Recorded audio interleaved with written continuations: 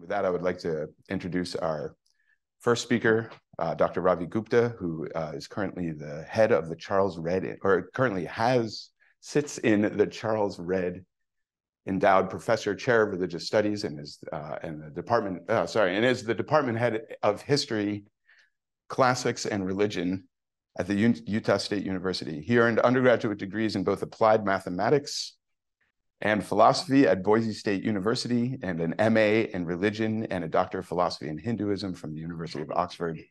He is the author or editor of 4 books, including an abridged translation of the Bhagavad Purana with Dr. Valpe here, which is also available on the back table. I highly recommend it, and is a permanent research fellow of the Oxford Center for Hindu Studies. So on that note, I do just want to make one more comment, which is that I have noticed in my own academic career that there is a direct proportional relationship between the length of time people have been in academia and the number of minutes they will go over their scheduled talk. So for the sake of keeping things on track, I'm going to sit in the front row with my best karate smile on. Make sure I'll stick to it. Okay, without any further ado, Dr. Gupta.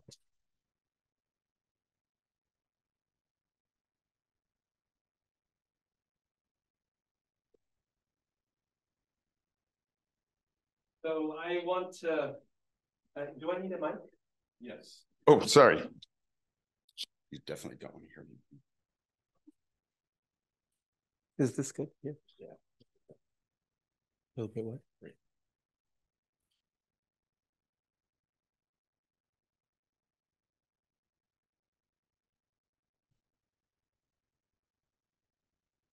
Okay. I want to say my thanks to all the organizers of the conference, Brahmatirtha Prabhu, Prishni Prabhu, and others who have worked so hard for the conference and invited me to come and speak today.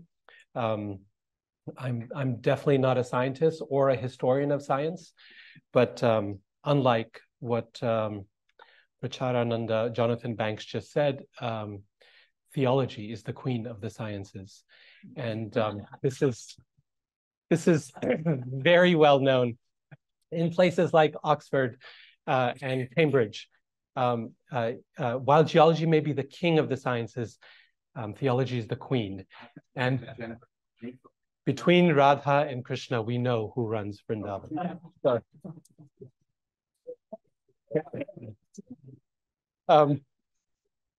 Okay. So my talk will go 40 minutes, which is the time I have. But I've been told that we have a full hour afterwards for discussion amongst all the panelists. So any questions, comments, thoughts, responses you have, I would really, really love to hear them. I gave an initial version of this talk a few years ago at this conference in 2019, I believe it was. And since then, my thoughts on this have been gradually developing. It's taken a few years, but I've been doing further research, and now it's coming to a point where I think it's going to be a full published paper. But one of my goals for myself is to get any thoughts or reactions that you might have, and I can use that to further improve before I publish it. There's, of course, a lot more detail in the paper than I will be able to present here. So anyone who wants a fuller version of this, you're welcome to ask me afterwards. Besides my slides, which are rather minimal, you'll find I also have a handout that I will give you at the end of the talk. I prefer not now, otherwise people start reading the handout instead of listening to the talk. But the handout has the key ideas in it, plus key quotations from Srila Jīva Gosvāmī that may be useful to follow along. So the title of the talk is, Can Empirical Observation Influence Scriptural Testimony? An Exploration Through Jīva Gosvāmī's Sarva-saṁvādinī. Next slide, please. This paper explores the following questions. What is the relationship between scriptural authority and empirical knowledge in Chaitanya Vaishnava theology? In particular, what happens if revelation and empirical observation do not agree with each other?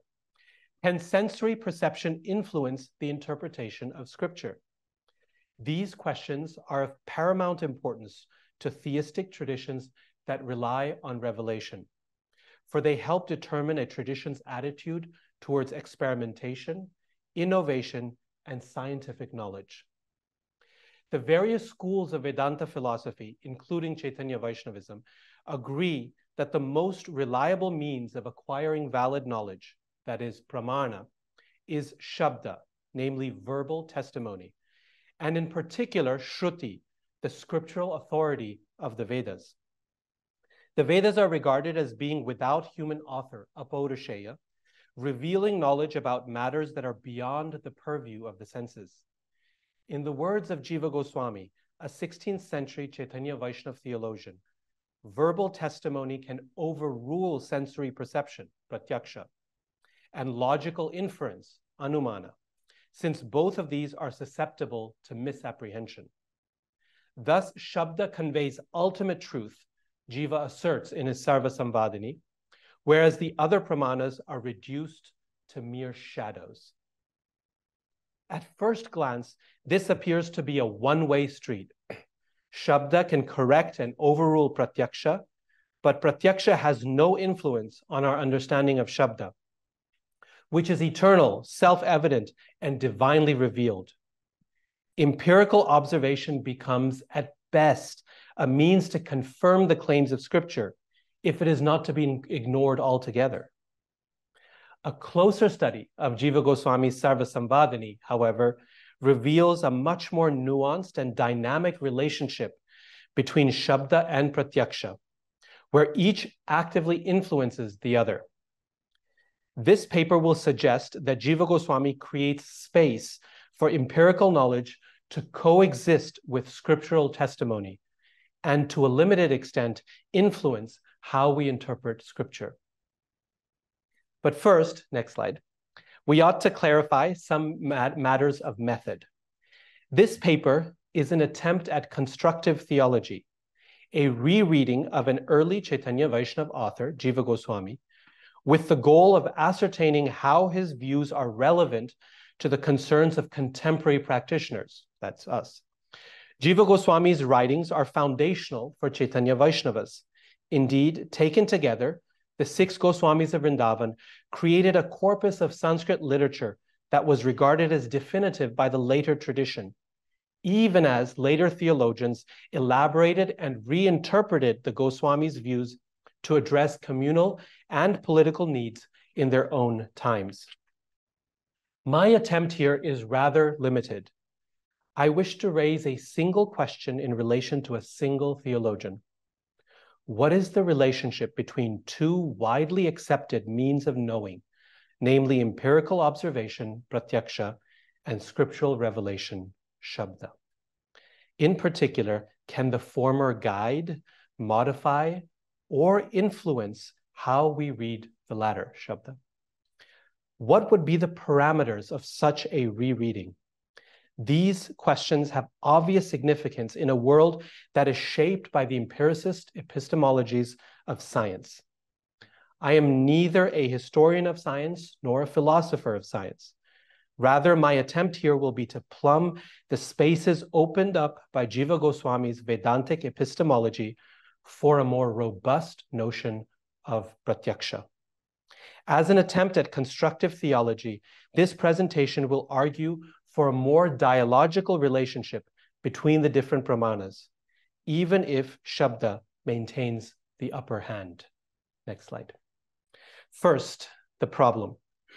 In his Sarva-saṁvādinī, an appendix to his magnum opus, the Bhagavata Sandarbha, Jīva explains the power and preeminent position of Shabda. He asserts that Shabda can reveal knowledge that the other primary pramanas, sensory perception and inference or reason, cannot access. And on matters where the two do have some jurisdiction, pratyaksha and anuman, such as knowledge of the phenomenal world, Shabda can still overrule them. Jīva extensively critiques the absolute reliability of reason and sensory perception, critiques that I think most people would find reasonable, and that need not engage us here. Jīva concludes that Shabda, with its divine provenance, remains the only independent pramana, whereas the others are, quote, reduced to shadow-like subordinates, unquote. This is a formidable armor for Shabda, no doubt giving pride of place to revelation in Chaitanya Vaishnava Vedanta. However, there are chinks in Shabda's armor, 4 in particular, that allow for entry for empirical observation. I will identify and examine these 4 chinks in succession. Next slide. Even if you get bored by the presentation, these images are very beautiful. You can look at them. They're from the Metropolitan Museum of Art in New York, all in the public domain. Gorgeous illuminated manuscripts of the Srimad Bhagavatam, done between the 15th, the earliest 15th to about the 18th centuries.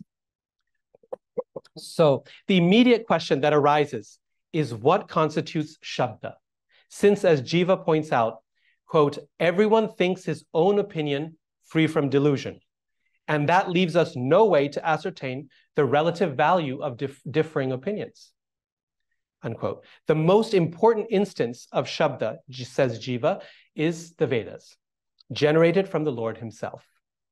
But it is striking that Jīva then proceeds to include medical texts, Vaidya Shastra, for they too, he says, were written under the direction of the Supreme Lord. I quote, one may argue that they, medical texts, are unsanctioned because there is no evidence to prove their authority.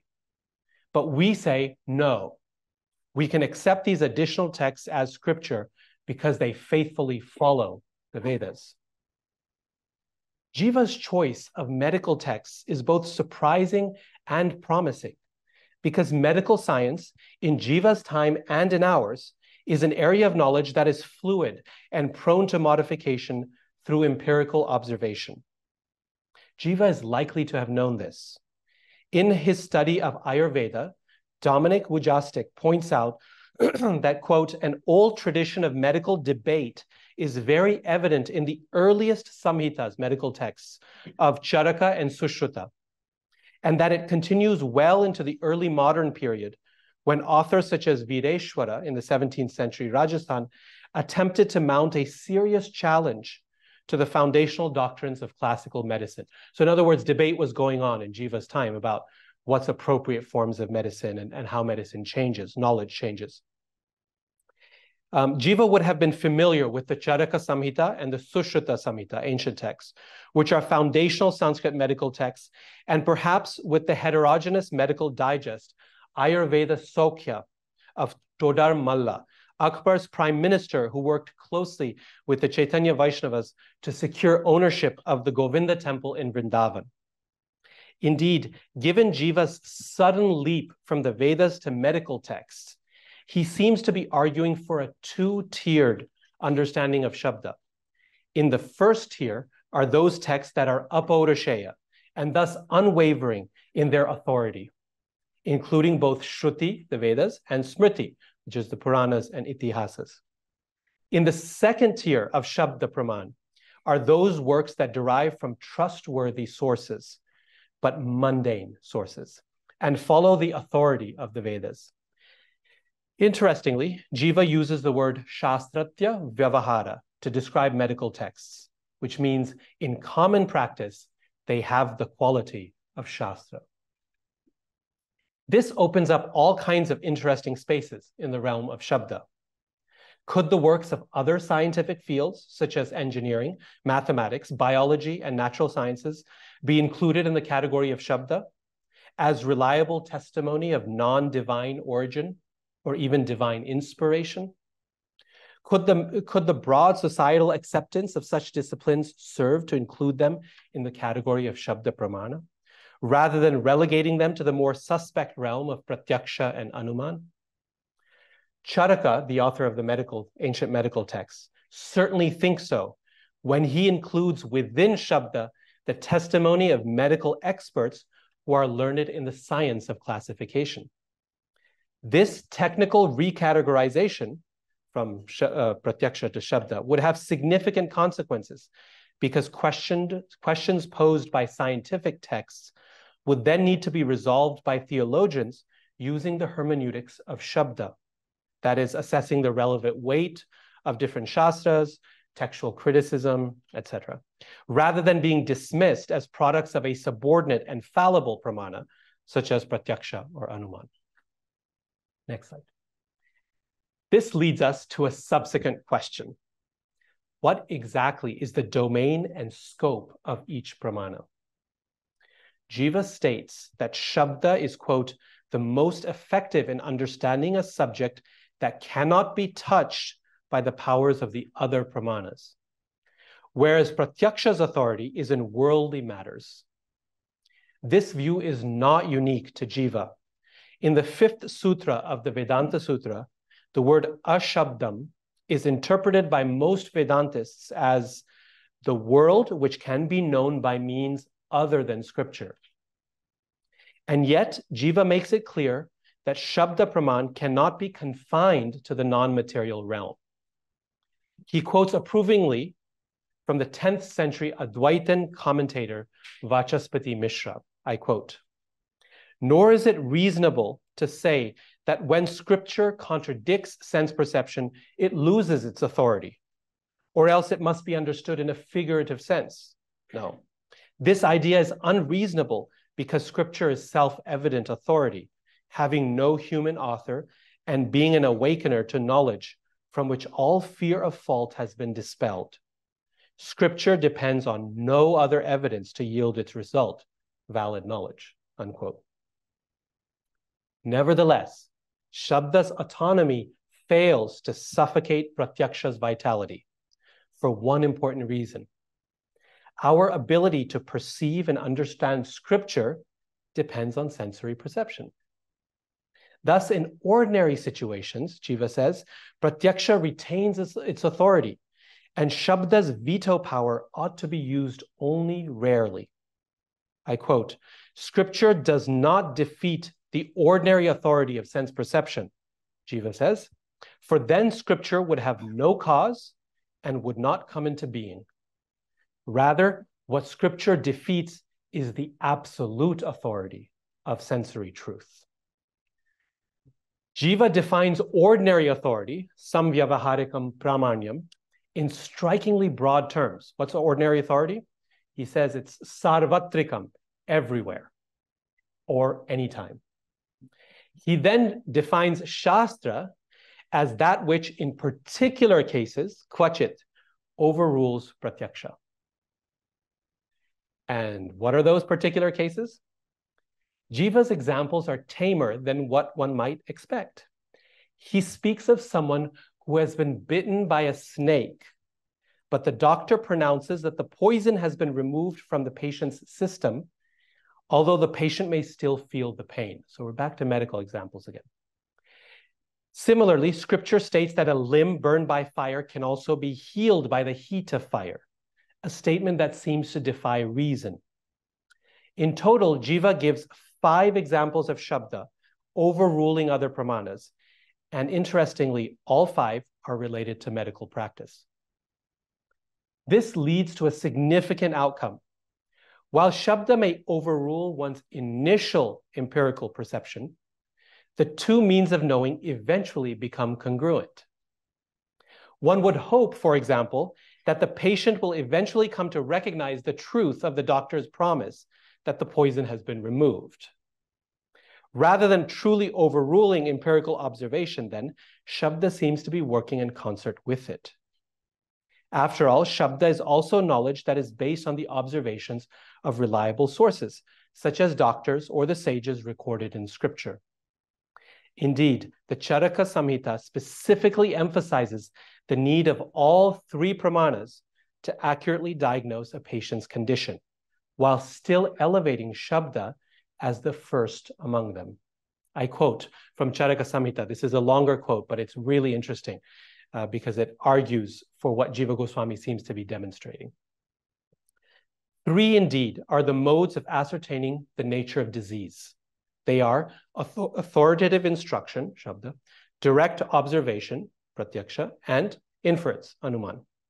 It is only after examining a disease completely and from all aspects by means of the tripartite method of acquiring knowledge that a correct decision as regards the diagnosis is arrived at.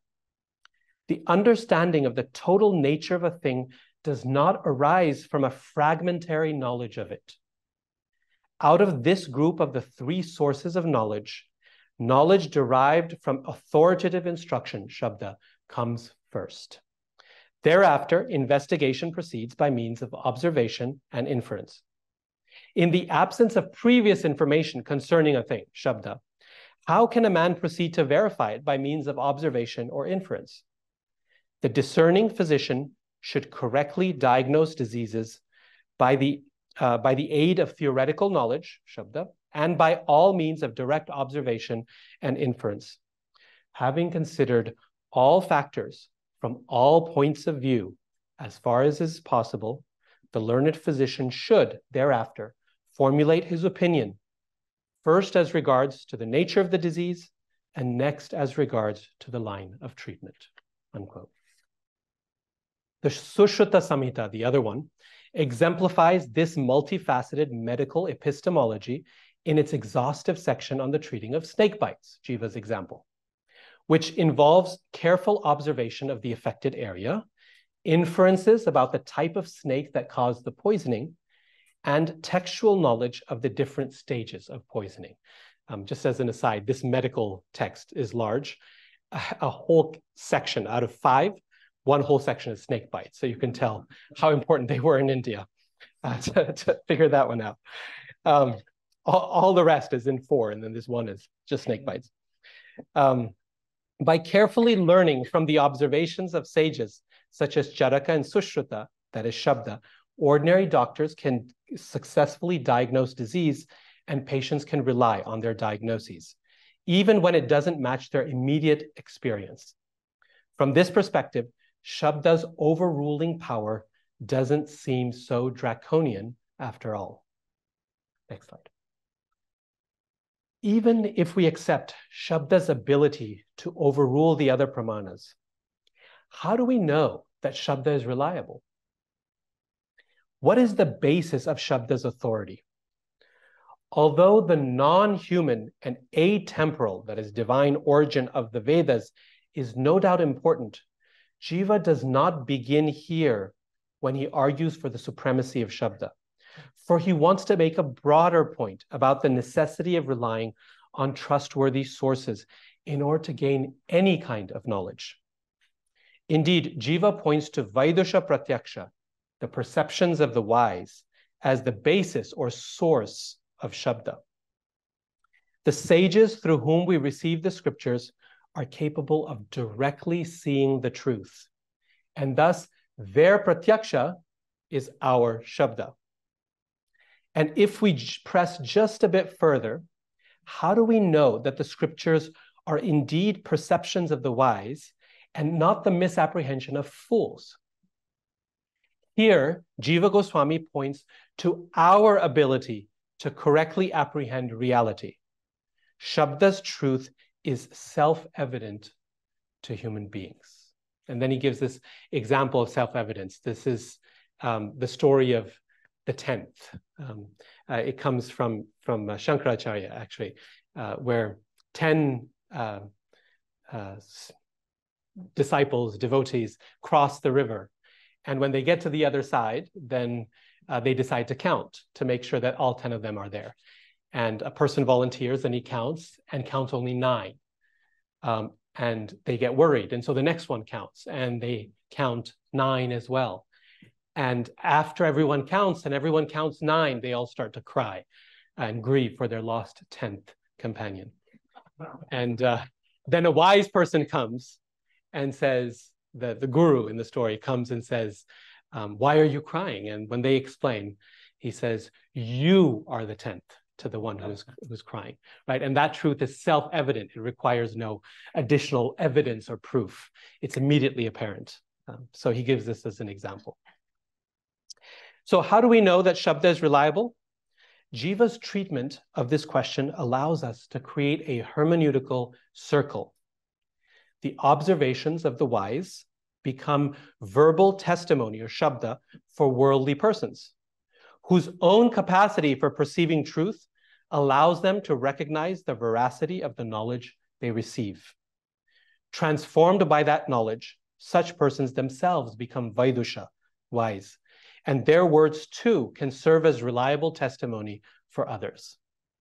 Vaidusha Pratyaksha allows access to Shabda Praman, which then transforms the learner's Pratyaksha, opening up the possibility of further Shabda. An important clarification. When Jīva says that perceptions of the wise are the source of scripture, he does not mean that such perceptions create scripture out of thin air, or that an unfettered mystical vision might produce an independent scriptural text. Rather, the perceptions of the wise are always mediated through existing scripture, particularly the Vedas, allowing us to access the Vedas and their meaning. Indeed, one does not have to look far from Jīva Gosvāmī to find evidence of this hermeneutical circle at play in Chaitanya Vaishnavism. Jīva Gosvāmī's uncle and the eldest of the 6 Goswamis, Sanatana Gosvāmī, wrote a much beloved work called Brihad Bhagavatamrita. This work is framed as a conversation that occurs immediately after the Bhagavatam, Srimad Bhagavatam, when the king Parikshit has completed his 7-day hearing of the Bhagavatam and is waiting for his imminent death. His mother Uttara runs up and asks him to convey the essence of the Bhagavatam for her benefit.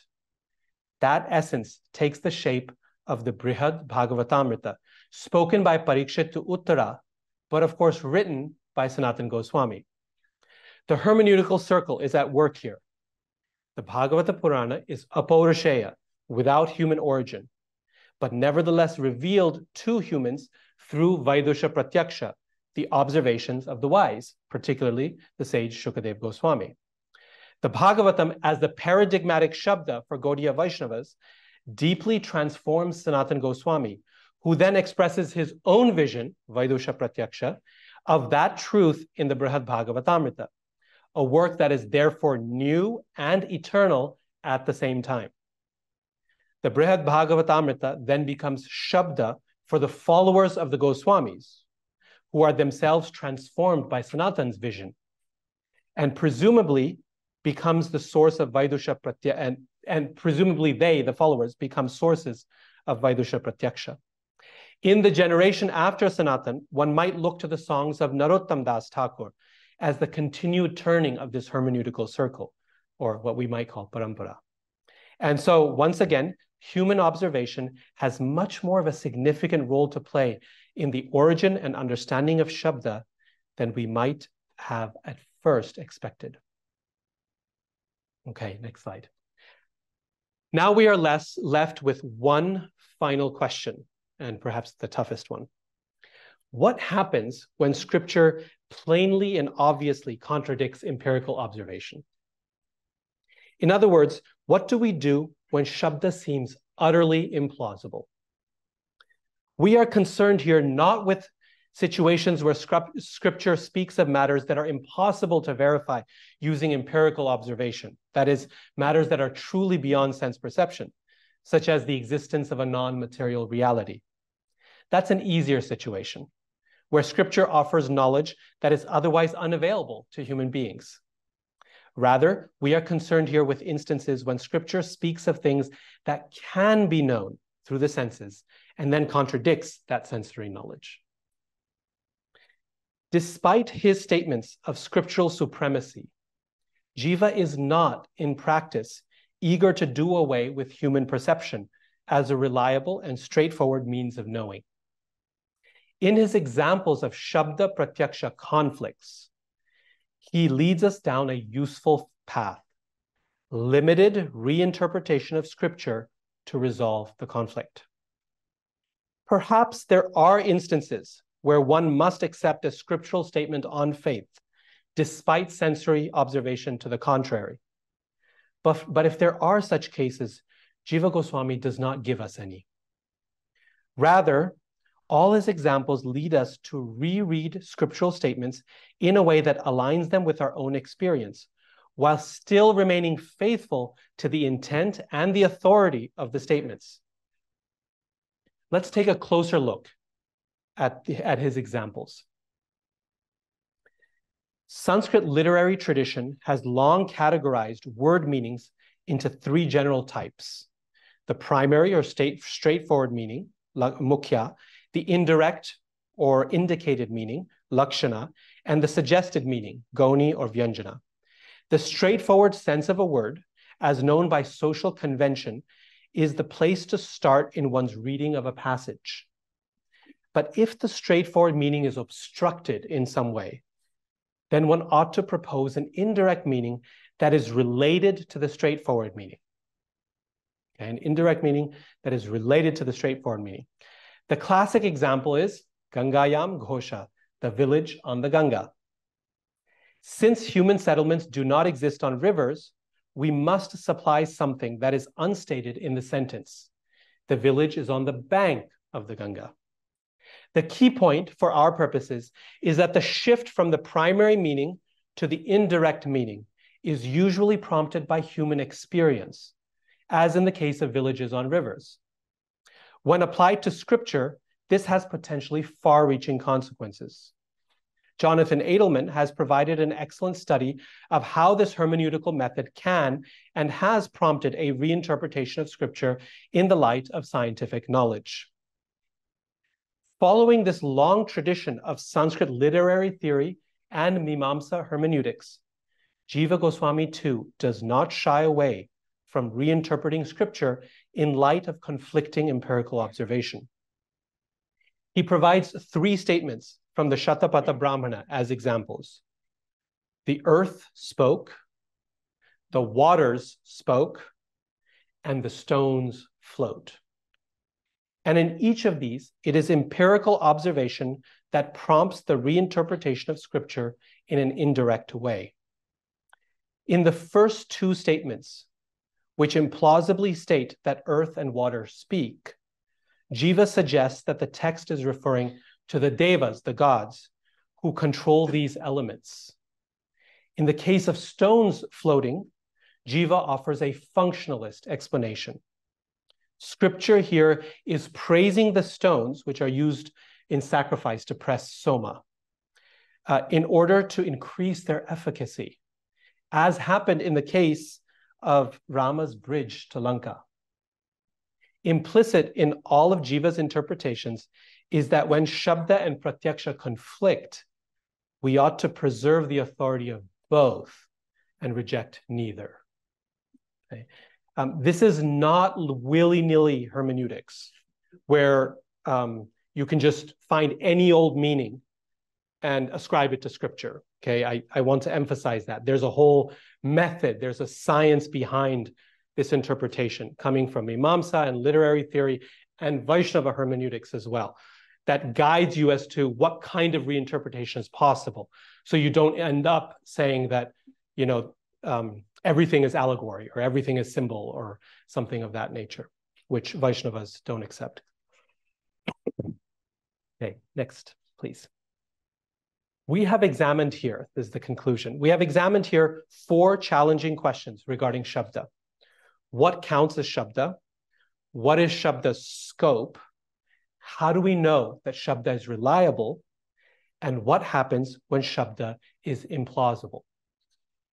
Each of these questions opens up interesting and productive spaces for a fuller understanding and application of empirical observation, allowing Pratyaksha to not only coexist with Shabda, but to significantly influence how we understand Shabda.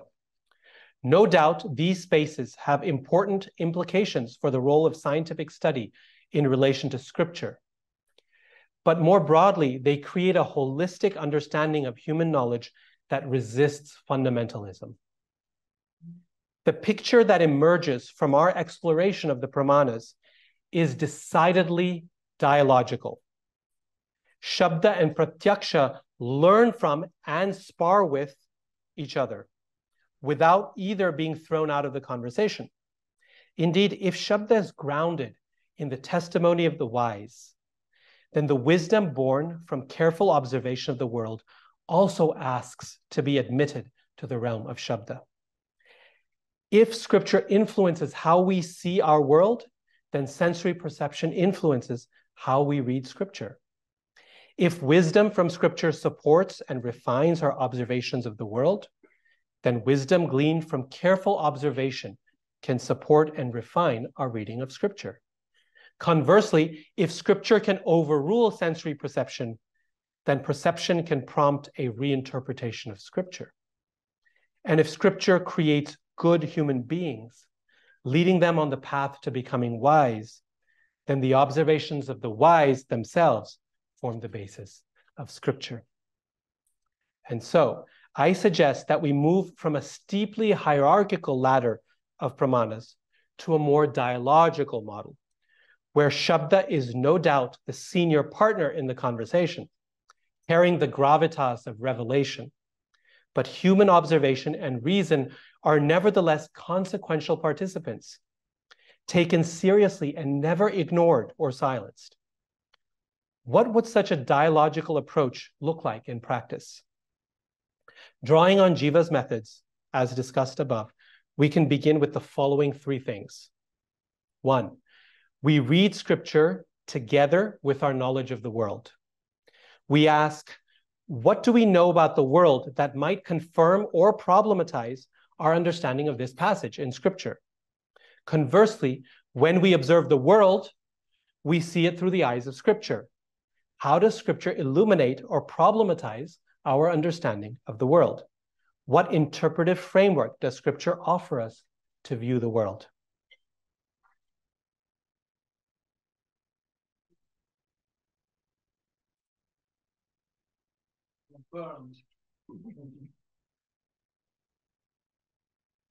If Scripture, number 2, okay, so that was the first suggestion.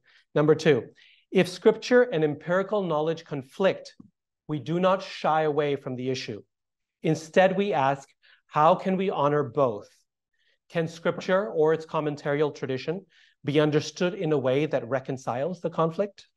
Conversely, will my observation of the world eventually make sense in light of Scripture?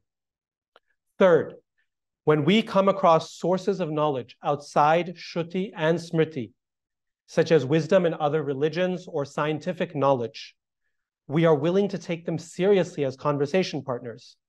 We ask, are their sources of knowledge reliable in their respective areas of expertise, and therefore examples of Vaidusha Pratyaksha? Do they follow the spirit of Shruti and Smriti? If so, what can I learn about my own tradition from studying these other sources of knowledge? In an ideal, that is in a non-human world, every pramana would be perfect. Pratyaksha would be unimpeded by the limitations of the senses. Anumana would be free of fallacy and confusion, and Shabda would always come from reliable sources and be properly interpreted. But in our world, each pramana comes with its characteristic pitfalls that are well articulated by Jīva Gosvāmī and other Vedanta philosophers. Empirical observation, pratyaksha, is marred by human error and the limited range of our senses. Reason is only as good as the empirical data on which it's founded. That is the premises of the argument. And even a priori reasoning delivers limited goods that are often confounded by fallacy, as the history of philosophy demonstrates. Verbal testimony, shabda, is similarly riddled with potential issues, including deceptive sources, misinterpretation by the listener or reader, and the corruption of knowledge over time. Indeed, Krishna himself notes this challenge in the Bhagavad Gita, chapter 4, when he tells Arjuna that the knowledge he taught millennia ago was destroyed over time and so needed to be taught again. The Sanskrit commentarial tradition has long recognized the potential unreliability and instability of knowledge sources, including sacred texts. For example, the 13th century Vedanta philosopher Madhvacharya tells us in his treatise on the Mahabharata that this work, the Mahabharata, which is the conclusion of all the scriptures, is mostly in ruins. with passages that are interpolated and disordered.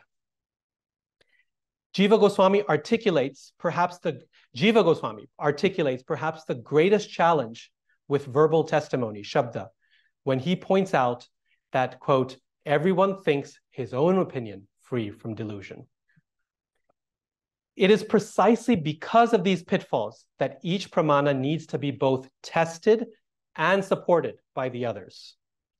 Scripture can extend human knowledge beyond the confines of limited observation, revealing transcendent truth to careful readers and imploring us to honestly face the ethical and spiritual consequences of our reasoning. Conversely, claims to Shabda's status can be tested, debunked, or supported by empirical observation and sound reasoning in the ways that we have discussed in this paper. A fine example of this dialogical relationship between the Pramanas appears in the 11th chapter of the Bhagavad Gita, when Arjuna asks Krishna to show his cosmic form that encompasses the entire universe in his body. Arjuna has just heard about this cosmic aspect in previous chapters, where Krishna described himself as the light of the sun and the moon, the taste of water, the life of all that lives, and the exemplar of all created beings. But Arjuna wants to see it for himself, and Krishna obliges, giving him the necessary vision to see his universal form. Srila Prabhupada writes in his commentary, quote, Krishna also understands that Arjuna wants to see the universal form to set a criterion. For in the future, there would be so many impostors who would pose themselves as incarnations of God. The people, therefore, should be careful. One who claims to be Krishna should be prepared to show his universal form to confirm his claim to the people, unquote. Here, empirical observation is employed to verify a claim of authority by Shabda. When someone claims to carry the weight of Shabda, then Pratyaksha can help us determine the authenticity of that claim. What makes this passage particularly striking is that Srila Prabhupada, like Jīva Gosvāmī, repeatedly insists in his writings on the preeminence of Shabda over Pratyaksha. And yet here he allows, even requires readers to use their own senses to verify claims to divine revelation, even as Arjuna did with Krishna, and thus create a strong foundation for authenticity, reliability, and faith. In a dialogical model of the Pramanas, authenticity is multifaceted and composite. It is strengthened by standing on several pillars. For example, when we attempt to verify the reliability of a published article, we ask ourselves many questions. The qualifications of the author, the reliability of the publisher, the reception from the scholarly community, the stability of its results over time, and the degree to which the article's reasoning makes sense to the reader, assuming a willingness to expend the necessary effort. So too, the authenticity of Shabda relies on a variety of criteria, all of which come together, samanvaya, to give us confidence in the source. These criteria are outlined by Jīva Gosvāmī in his Tattva Sandarbha, when he argues for the reliability of the Bhagavatam as scripture, the qualifications of the author, the methods of its competition, the reception of the text by other Vaishnava scriptural traditions, and, as we have seen, its availability to perception and reason. We should note that for Chaitanya Vaishnavas, verifying revelation with one's own experience is a process, not an epiphany. And the process requires both steady devotional effort, sadhana, and the cultivation of character, achara, along with Krishna's grace, kripa. There seems to be no good reason to exclude reason and empirical perception from this already multifaceted, gradual process. As with Jiva's medical examples, one would hope for the eventual congruence of the pramanas. The doctor's diagnosis the patient's experience, and the authority of medical texts, all pointing to the same result: healing for the suffering patient. The Chaitanya Vaishnava tradition has an imperative for taking pratyaksha seriously in its theology. Chaitanya Vaishnavas, unlike some other Indian traditions, are committed to a philosophical view that affirms the reality of the phenomenal world, largely because of the world's availability to sensory experience. The world is Krishna's energy, Shakti, and as such, it is real, eternal, and meaningful. Thus, it is essential that we do not eviscerate that commitment by allowing revelation to suffocate observation. Both can and should coexist in a position of mutual influence and conversation. Thank you. So thank you very much, Dr. Gupta. That was an awful lot to digest, I think.